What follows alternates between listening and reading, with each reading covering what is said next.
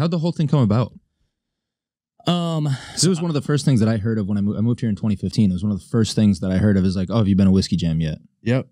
We started in 2011, and it was Josh Hogue and myself. We spent a lot of time drinking at Losers, really, in the days that we should have Heard that. Guilty. been writing songs. I remember sitting out on the patio and yelling up at the lone apartment building in that part of town, just really foolish stuff. But we spent so much time there, got into the winter and football season. We were spending a lot of time at Winters watching NFL. And so the football season started coming to an end. We're like, man, I want to still hang out here. Maybe we can talk them into, I don't know, like a pitcher of beer or a bar tab in exchange for a night of music. Because I was doing cover gigs on 3 or 4 nights a week at that point, and Josh knew a lot of people. So we kind of combined that.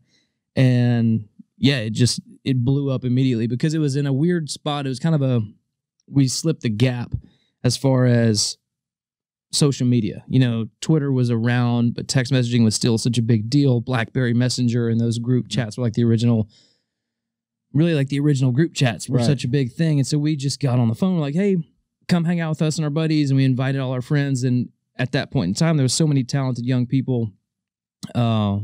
And on a Monday night, there was nothing much else going on. They just kind of showed up, and the foundation was built so early to be so fun and cool. And we just rode that out for a couple of years. And at that point, it was set.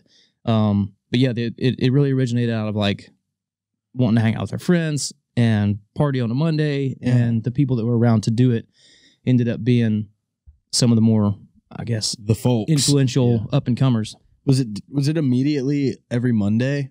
Or has you done it every week since first week up until quarantine? Yeah, we had, I don't even know how it came about. We were out of town in Chicago for the weekend, and we're coming back. And we're like, let's just do that thing tonight. You know, Monday night's a good night because everybody's off the road. Yeah, that was the justification. So that's right. You really did. I mean, it was initially going to be invite a bunch of writers and invite a bunch of artists and band, like, touring musicians, so drummers and guitarists and bass players, and we would have the stuff there and they could just hop up and play. So if say Chris Young wanted to get up and play, then Keo Stroud and Eddie Robinson could play drums and guitar backing him up, and everybody was friends.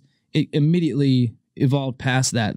After the first night, it was like, okay, this is crazy, because you got a room full of everybody and you want to hear everybody sing, you want to hear everybody play, everybody wants to get their chance. Like, okay, as much as we didn't want this to be like a come and sign your name up, we're going to have to schedule it. Yeah.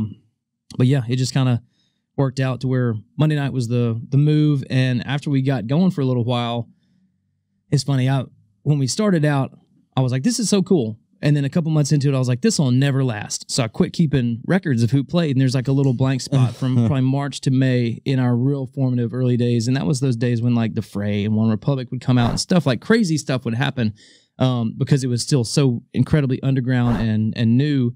And after that initial kind of craziness in the blind spot that I've got on my records, I was like, okay, this is a serious deal. I've been around town long enough to know that this is something special, and it's honestly been 9.5 years since then. Just trying to maintain that, like keep that bubble in the air, keep it going, keep it cool. It's so awesome.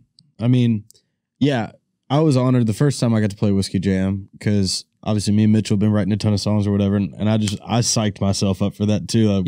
We're rehearsing all that, and I probably bombed, but I was probably rapping on acoustic guitar or something like that. Well, it's so much fun, man, and it's over before you know it. It's 3 songs. There's like little, it's great because if you do screw up, nobody's gonna really remember it, right? But if you do awesome, it's like it's the Costanza thing. You leave them laughing. You have just enough to give them like, oh my gosh, I want to hear more of that. I want to hear that same thing over and over again. Right. It's like, sorry, we got to go, Just being earnest.